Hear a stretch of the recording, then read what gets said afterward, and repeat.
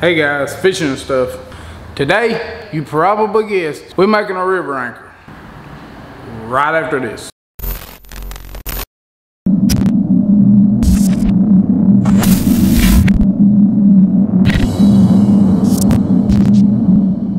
Hey guys, today's subject's on making a river anchor.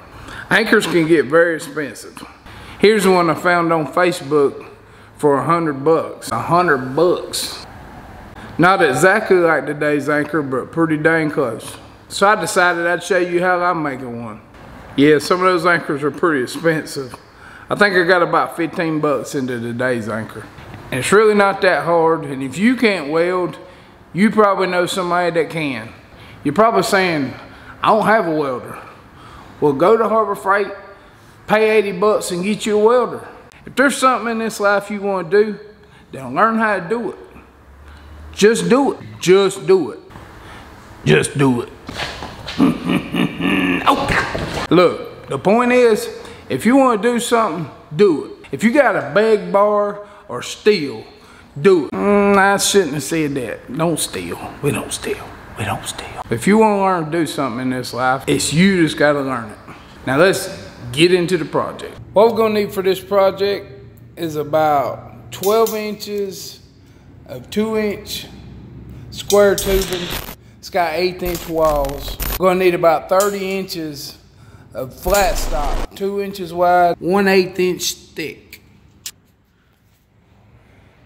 This here is a 36-inch piece of round steel stake. I paid $3.50 for this. And the only reason for this is to add some weight to the anchor.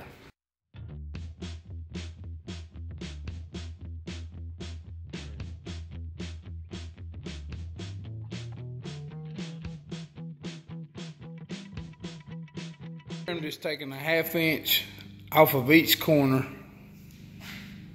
I want it like a point, but I don't want it dangerous.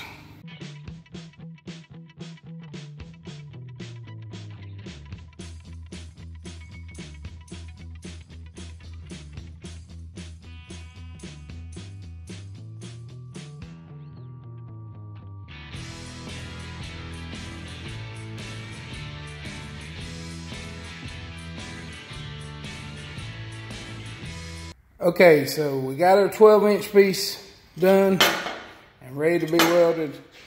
We got our 2 cross pieces for the bottom of our anchor. We got our bottom pieces for our anchor. They don't have to be perfect. The main thing is make sure they're not sharp so they won't hurt you when you're out in your boat. Now on these, we're going to measure in 4 inches, put a line, and we're going to try to bend them up 45 degrees.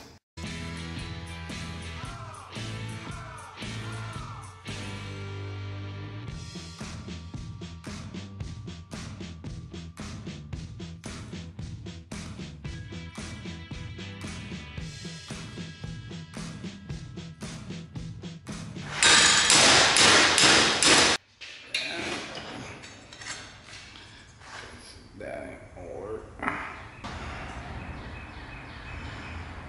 I need a brake. Not that kind of brake. I need a metal brake. Hey man, what's up? Don't you have a brake press? Care if I use it? Okay, I'll be over in just a minute.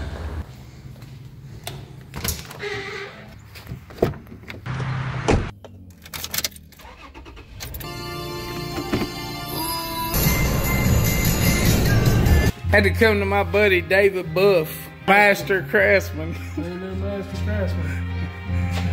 He can do it all. Shape treating welder.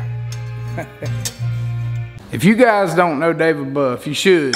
He was on my catfish tournament video, and he was on the catfish conference video with me. It's right here, we're doing this phone. I worked better than a sledgehammer and a vice.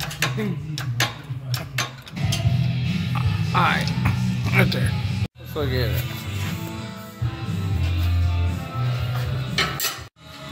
That's what I'm talking about. He's a little modest, but he really is a master craftsman.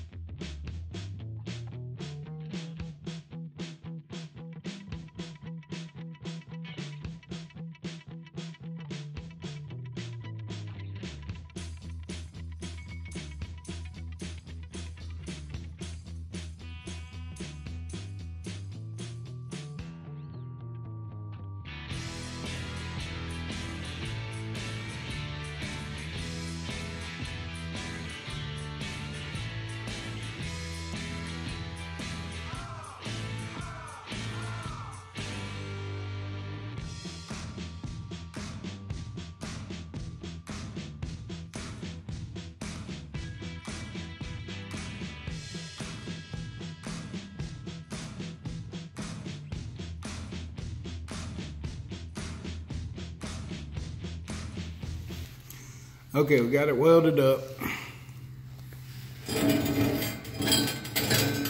We just welded it to keep the water out of it. Got the bottom welded. It's all solid. Now we need to fill it up to add some weight to it.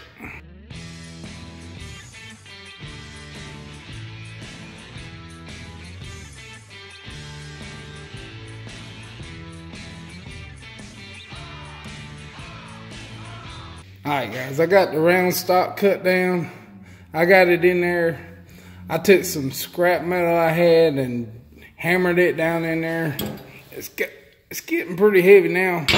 It's getting a little bit of weight to it. And I got a cap cut. We're gonna weld it on now.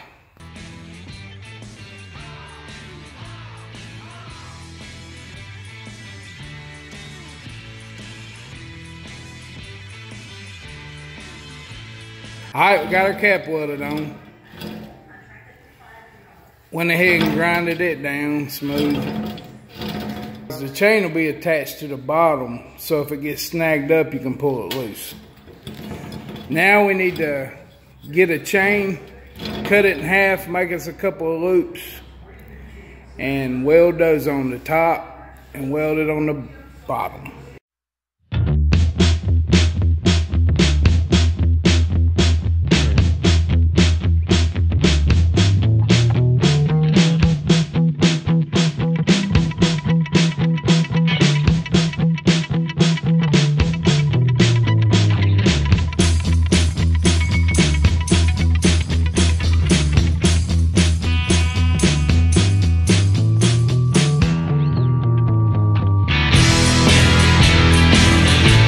Okay, I got the top welded,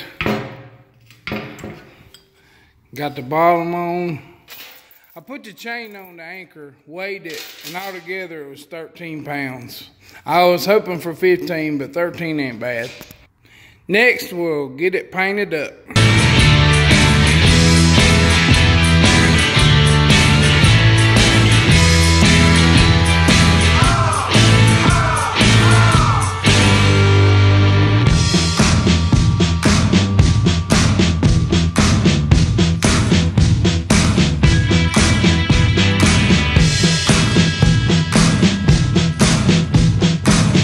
We got one coat on it.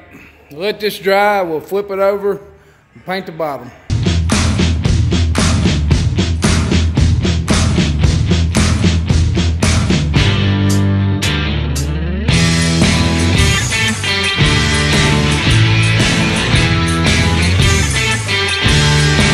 The way you want to hook your chain up, you hook it to the bottom. When you get to the top, you take a small tie strap. You run it through the top loop, run it through your chain.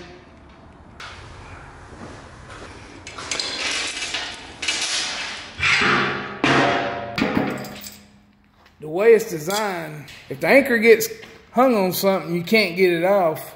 If you pull it hard, it'll break the tie strap and flip it over. Okay, let's say your anchor gets hung up like it is here. What you want to do is pull the anchor hard enough to break the tie strap and it'll come loose. Let's see if we can do it.